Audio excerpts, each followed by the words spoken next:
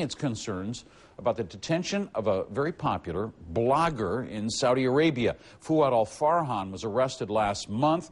The Saudi Interior Ministry says he violated the regulations of the kingdom. He's being questioned by Saudi officials. The State Department says its message to Saudi Arabia pretty clear. Our understanding is that he's being questioned. I've seen some public comments from Saudi officials. And our message to the Saudi government was pretty clear. It's what you heard me talk a little bit about yesterday, and that is that the United States stands for freedom of expression. It's an important element of any thriving society. It's a cornerstone of any democratic society. And wherever people are seeking to express themselves via the internet or via other means, whether that's in Saudi Arabia or elsewhere around the world, we stand for that freedom of expression. Now, al-Farhan's arrest and detainment has really shaken up the blogging community there in Saudi Arabia. Some say it makes them more determined than ever to keep on speaking out. We're going to turn to one of al-Farhan's friends. Ahmed Al-Omran is a leading English language blogger in Saudi Arabia. He recently began an online petition on his site to free al-Farhan. And if we can start all of this off, let me just ask you, is individualism really at risk? Is it at risk of being outlawed there in Saudi Arabia?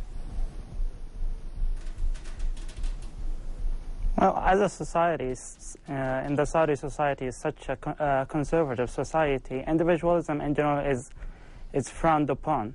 But is it in danger or not? You know, when you have an incident like that, you can feel, yeah, that the individualism can be threatened in this way.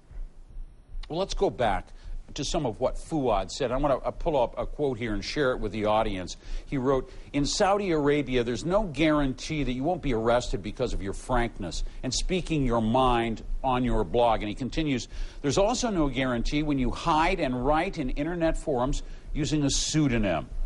You know, you had a response to that, I think, on your website as well, on your blog site as well, that's called SaudiGenes.org. What are you calling on Saudis to do in response to Fouad's detention? Well, I think they should stand for him and support him and ask the government to release him immediately. You're also saying, aren't you, that anonymity should be cast aside? Use your own names? Sorry? You're also saying that people should use their real names and post their own real opinions rather than trying to hide behind pseudonyms? Yes, if you believe in what you are talking about and what you are writing about, you should be able to stand for what you are saying using your real name, not hiding. Because if you believe in what you are saying, you should use your real name, not hiding. Why to hide if you have nothing wrong to be afraid from? You know, have people reacted with fear? I mean, what are the subjects that perhaps people are saying that's a no-go zone? Well, you know, the margin for freedom of expression in Saudi Arabia has expanded in the last few years, and there are, you know, the press and the bloggers are now more able to write about stuff that usually used to be taboo and no one is allowed to write about. But there are still some red lines here and there. Your friend Fouad still in jail right now. I mean, what would be your message to him? I want to tell him that don't be afraid. We are still here for you. We will keep on supporting you, and we will keep working until you are released and you are released free and back to your friends and family. You know, for young Saudis, why is blogging so important?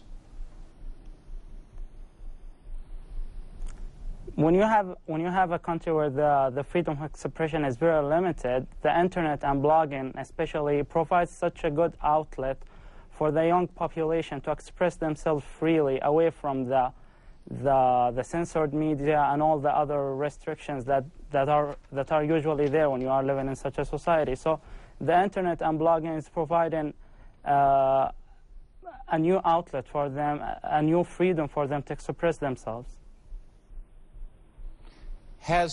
Is discussion of the Saudi royal family completely off limits? Have you ever brought it up on a blog? Would you?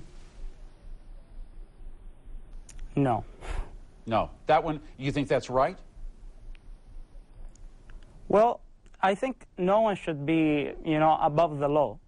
So if someone is violating the law, he should be criticized. It doesn't matter who he is or on what position that he is. But any discussion of any topic that concerns the royal family, you wouldn't bring it up. That's just not part of what you want to talk about. Well, not necessarily, but it would land you in jail, wouldn't it? When you are talking, what? It would land you in jail, do you think? Not necessarily. All right. Well, listen, Ahmed Al-Omran, I want to leave it really it there. depends on. Yeah. It really depends on how you write about these issues and how you decide to take them from what view and what angle. All right. Well, Ahmed there standing up for his friend Fouad Al-Farhan, who is being held since December the 10th and being questioned, and it raises a lot of questions about freedom of speech, freedom of the ability to write and express your opinions in Saudi Arabia. We're going to continue to follow this story. If you want to weigh in on the controversy that surrounds Fouad Al-Farhan, let us steer you toward our blog for Inside the Middle East. Hala Garani is hosting the discussion, and you can find it by following the link that you'll see at CNN.com/IME for Inside the Middle East, CNN.com/IME. You'll find lots of information about Hala's weekly program and have a chance to submit your own comments.